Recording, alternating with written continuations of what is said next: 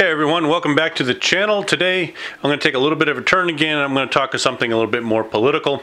I enjoy my guns and I enjoy doing my reviews and doing those things. I'm still learning a lot of this stuff and it's new to me, but I really enjoy it. But I also have taken a much renewed interest in the political side as it pertains to firearms and the Second Amendment. And I've seen a lot of things coming down the pike that I don't necessarily like, and I've really had to educate myself on it. And one of the things I caught yesterday, maybe it was the day before, I don't know, came down on Reddit. I happened to see it. It was about Vermont, and one of the new red flag laws that they have in place that they moved in earlier this year. And they've taken action on it a few times, but this one really stuck in my craw a little bit. This was about two students that were looking to possibly shoot up a school or identified individuals that they were going to shoot at the school, and they were going to steal firearms from an uncle's house to gain access to firearms. Now, some other students overheard this. They reported to their parents. The parents went to the police, all perfectly the way it should be. If kids hear things and they hear about those kind of things, by all means, they need to get people to know it, and they did. And the parents contacted the police, they identified the kids, they apprehended the kids, they have them in custody, but they went a step further. They went and still got an extreme risk protection order from the judge. These are what the red flag laws are all about. Now, the judge approved it to go take the guns from the uncle. Now, these kids don't live with the uncle, they're there, but they went and took his firearms away because of the actions of his nephew. This is not okay. This is not the way it works. And this is where we're seeing these red flag laws are really going to get stretched. Now, what the judge did was completely illegal. If you look at the law, and I've looked at the law, there's nothing that says they can go take it from a third party.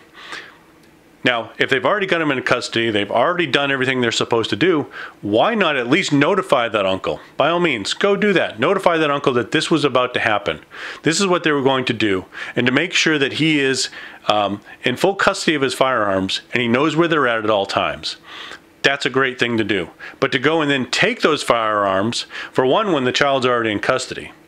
Two, he's a third party sitting outside. This isn't his son. This isn't his home that these boys reside in. They just took his firearms.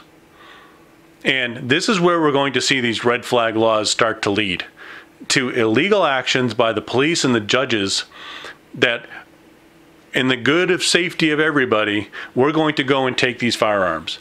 That's not the way it works, people. That's not the way it works at all.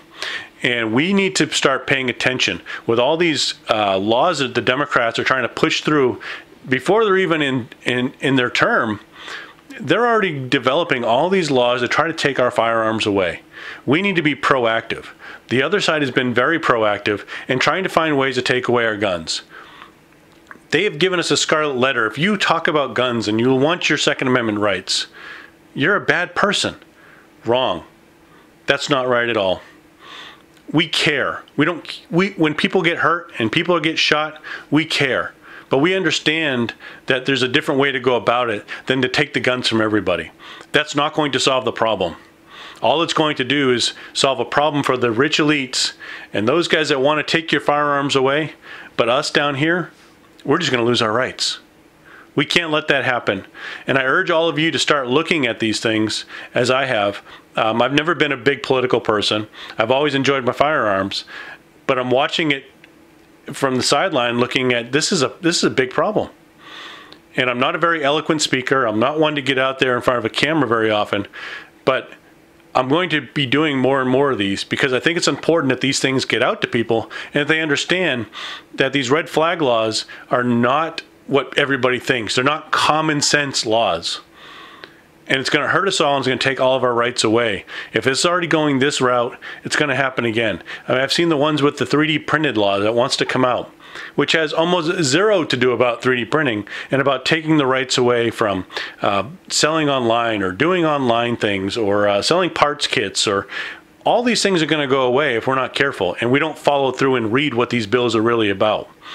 So I urge you all to get out there, start the conversations with people. There's a lot of people that fall into that FUD category that people talk about, where they believe in hunting, and I have my hunting rifle and my firearm and my shotgun, and who needs a bump stock and who needs this. It's not about who needs. Those things are going to go away if you don't start paying attention, because those laws that are written about bump stocks are trickling down to take away your hunting rifle and your home defense handguns. Those things, believe it or not, are there, and they're going to do it. Feinstein and her group have already said, and she's been on record and on camera, saying that if she could take them all away, she would. That is the ultimate end goal for a lot of these people, no matter what they say about the Second Amendment. So get out there, fight for what's ours, and don't let it slip away. Once we lose these rights, getting them back is almost impossible. So I urge you all to get involved. Just wanted to get this off my chest a little bit. It bothered me some. And if you've got some comments about it, please put them down below. I'd love to hear what other people have to say. I'd love to start that conversation, letting people understand. They think it's one thing, but maybe we can show them that it's not just about a bump stock. Get out there. It's not just about a red flag law. Get out there and learn it. Be proactive. That's the only way we're going to keep our rights. And this goes for all of our rights.